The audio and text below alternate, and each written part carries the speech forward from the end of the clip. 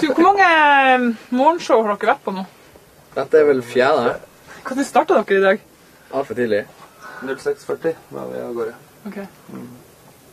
Med et mislykket Ice Bucket. Det var kjempefint. Ja, den ble ikke så mislykket. Jeg ble jo fullstendig våt. Det er gøy å få fukten, men ikke på en måte klæden. Ja, du... Ja. Hvordan går det med telefonen din, for eksempel? Nei, jeg hadde den i sånne trekk, sånne futural av batterikapasitet, og den tok støyten. Så den fungerer optimalt.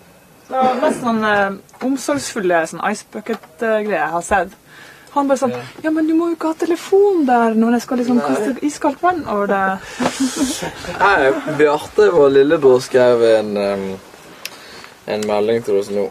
Han er i USA. Han kommenterer live-greiene. Det er en merkelig blanding av pinlig og funny. Pussig greie. Ja. Tøffer seg og greier. Hei. Skal ikke vi få klem? Skal du Nå har bare jeg lært at hva jeg skal si. Ja. Vegard er, prikk. Ja. Bård. Ja. Jeg hadde håpet på klem, men... Hun blir ikke fornærmet om å bli kalt gærne.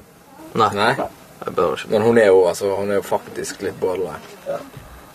Og veldig sjarmerende på 90-tallet. Veldig sjarmerende på 90-tallet! Det er gøy å si. Det er gøy. Ja. Det er jo den pinlige delen.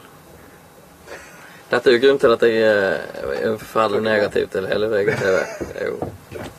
Det viser jo hvor stusslig det er. Vi skal bare jobbe her, Ja.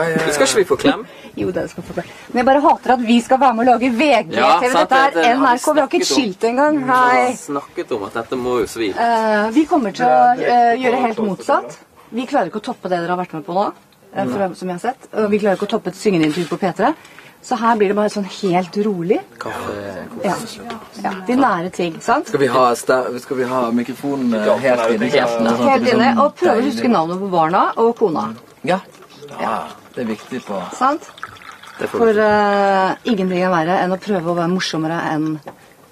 P3? Ja. Nei, det skjønner jeg. VG er sånn, men P3 er det kvalitet over. Ja. Sant? Ikke den, vet du. Ikke in your face.